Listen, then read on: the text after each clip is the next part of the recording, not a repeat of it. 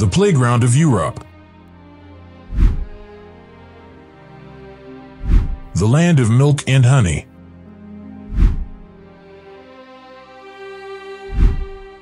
Switzerland. Hello and welcome to AWZ. Don't forget to subscribe. Let's travel together to Switzerland. Switzerland is a landlocked country in the middle of Europe.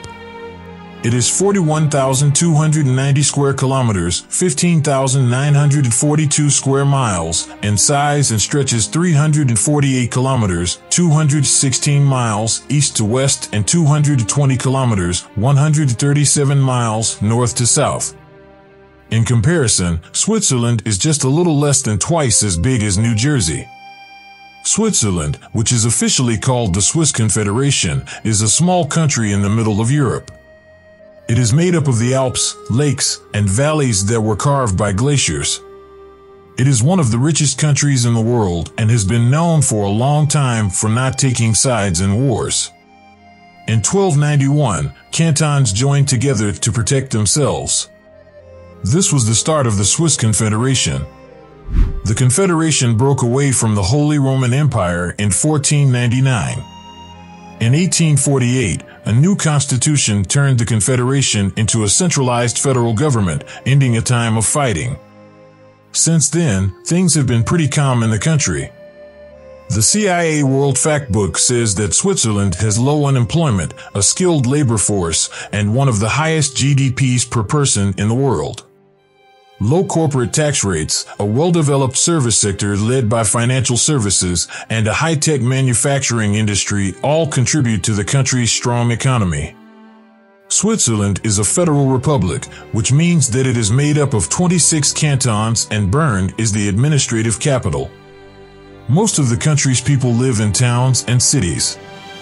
The largest is Zurich, which is also the most cosmopolitan. The country is proud of its diversity, and different parts of it have their own unique cultures. German, French, Italian, and Romansh are all official languages of their countries. Even though the country is small, it has made a big impact on culture. People from Switzerland have won more Nobel Prizes and filed more patents per person than people from most other countries. And because it was neutral during times of war, some of the best minds in the world, like James Joyce, George Byron, and Voltaire, moved there. Switzerland is also known for having a banking system that is very secretive. Reporting rules and laws have made things more open, but secrecy rules still exist, and non-residents can do business through offshore companies and other middlemen. Switzerland's neighbors in Europe have respected the country's neutrality for a long time. Switzerland didn't take a side in either of the world wars, and it is not a member of the European Union. Because of this, international organizations like the International Committee of the Red Cross and the United Nations like to have their headquarters in Switzerland, especially in Geneva. Switzerland didn't join the UN until 2002, though. The country is also a member of the World Bank, IMF, and WTO. Nature. Most of the Swiss Alps are over 13,000 feet high and covered with snow, 4,000 meters.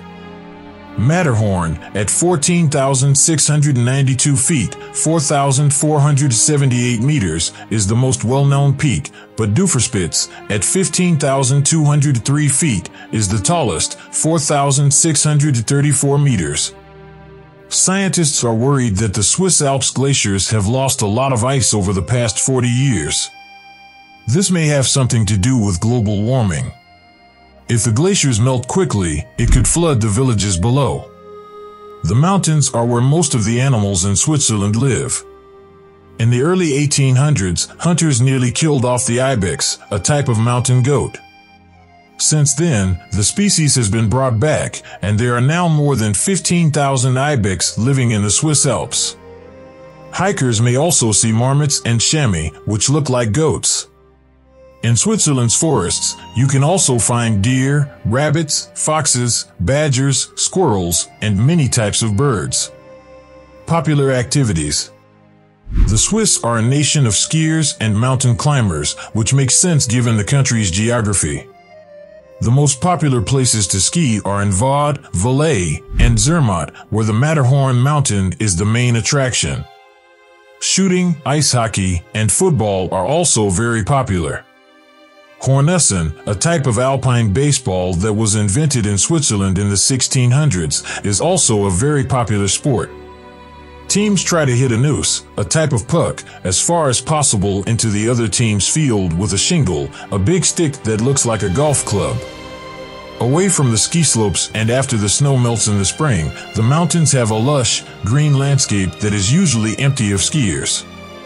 In Switzerland, people who like more down-to-earth fun can always find a wide range of food, drink, and good times with German, French, and Italian flavors. Religions. A report from 2002 said that about 44% of people were Roman Catholic, 47% were Protestant, 4.5% were Muslim, and about 1% were Orthodox Christian. There are about 17,577 Jews and 11,748 Old Catholics. About 1 in 10 people said they didn't belong to any religion. There is no official state church, and people are free to practice any religion they want. But with the money they get from taxes, all of the cantons give money to at least one of 3 traditional religions: Roman Catholic, Old Catholic, or Protestant.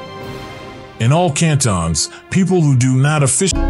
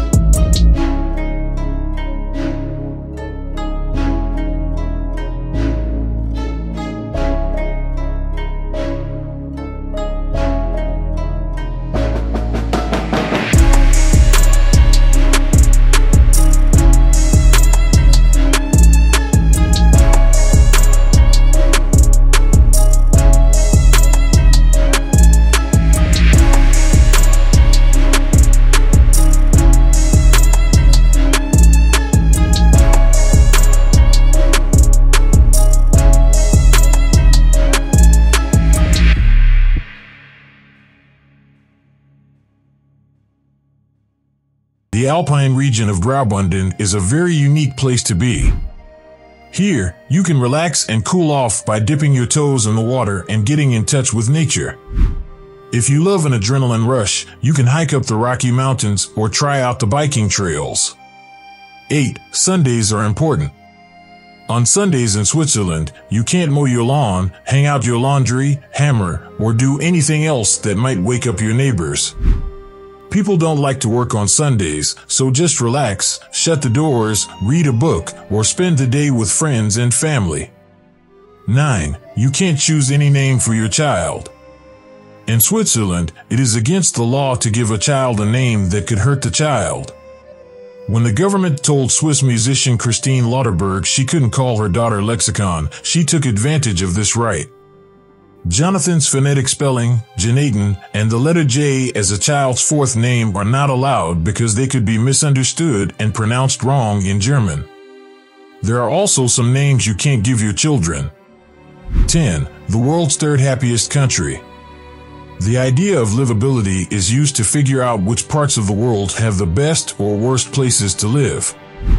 They look at 5 main areas: stability, healthcare, culture and environment, education, and infrastructure.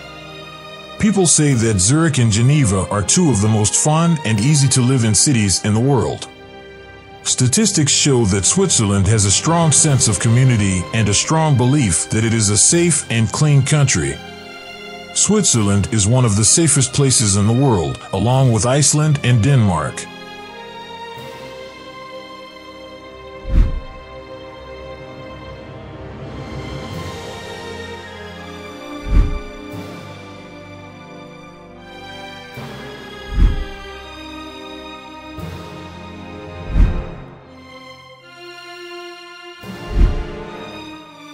This is all for now. Check out other videos on our channel. Enjoy.